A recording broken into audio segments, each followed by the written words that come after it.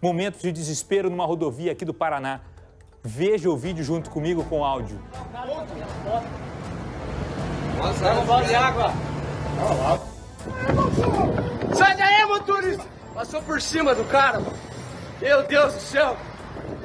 Ah, meu Deus, cara! Foi o motorista pro pau! Meu Deus! BR-277, que lancei. Acabei de ver o motorista morrer na minha frente aqui, ó. 18h59, o motorista ele tenta parar o caminhão a qualquer custo, Rafa, na rodovia, tá descendo a serra, litoral, não consegue, é atropelado pelo próprio caminhão.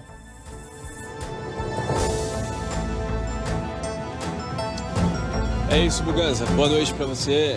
Essa situação trágica e extremamente cenas de terror que esse homem presenciou. Esse motorista desse caminhão acabou descendo para conferir os freios do veículo que estariam pegando fogo. Aí ele realmente não conseguiu conter o veículo e foi esmagado pelo próprio caminhão contra a mureta. BR-277, Morretes, litoral do estado. E como a gente viu, outras pessoas flagraram essa cena e se desesperaram com essa situação.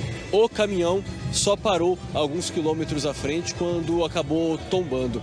A rodovia ficou totalmente bloqueada até as 9h30 da noite, nessa situação que acabou nessa tragédia, Buganza. Que tragédia, né, Rafa? Os nossos sentimentos à família, aos conhecidos.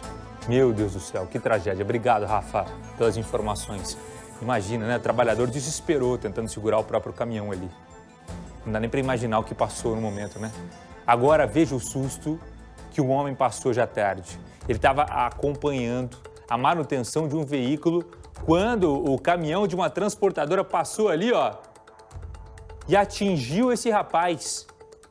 A porta do veículo em movimento estaria aberta e por isso esse incidente aconteceu. Ó, testemunhas o ajudaram até que o SEAT chegasse ali no local para levar o rapaz para o hospital. Olha de novo, ó, ele está ali arrumando, ó. Olha lá, a porta de trás, né? A porta de trás atinge... Meu Deus do céu, poderia ter matado, né, esse homem, né? Isso aconteceu ali na rua Paraíba, né? O homem atingido pela porta ali, enquanto ele tentava ali consertar o carro. Meu Deus, que susto, né? Tomara que fique bem, né? Já foi para o hospital, tomara que não seja nada grave.